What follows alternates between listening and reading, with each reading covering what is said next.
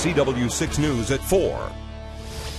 The biggest game in college football in San Diego, just one day away, with the Washington State Cougars playing the Minnesota Gophers at Qualcomm Stadium. The annual National Funding Holiday Bowl attracts thousands of fans. Carlos Correa is live in our newsroom as preparations for the big day are underway. Carlos. Yeah, it's an exciting day for college football fans, especially for those in Washington State and Minnesota who are leaving the cold and snow and trading it in for warmer weather and the great view here in San Diego.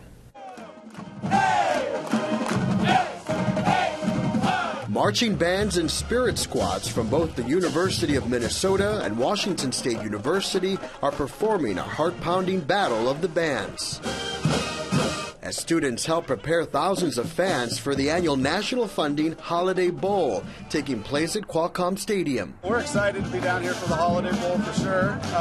Brought the whole family down, so it's great. Game day starts with the Port of San Diego Holiday Bowl Parade down Harbor Drive.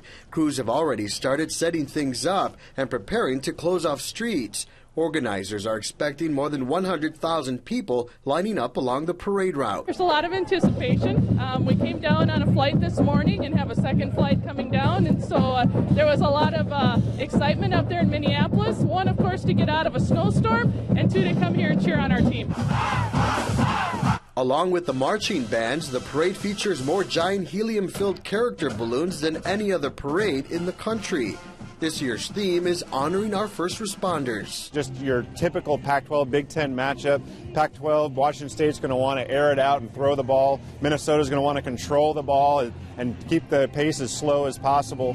But it's so much more than that. New this year at the Holiday Bowl is the National Funding Fan Zone, a spot where fans can enjoy the ultimate pregame party with a craft beer garden, food trucks, and an interactive college football experience. What makes our event so successful is we have hundreds of volunteers who make this thing happen. They're all community-minded. They want San Diego to be a better place, and they shine during Bowl Week.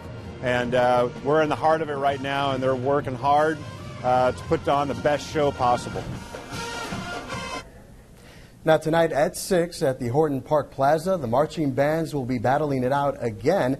The event is free and open to the public. Tomorrow, the parade along Harbor Drive starts at 10 a.m. with kickoff at Qualcomm Stadium at 4 p.m. Tickets are still available for the game. Live in the newsroom, Carlos Correa, CW6 News. Welcome all those fans, Carlos. Thanks a lot.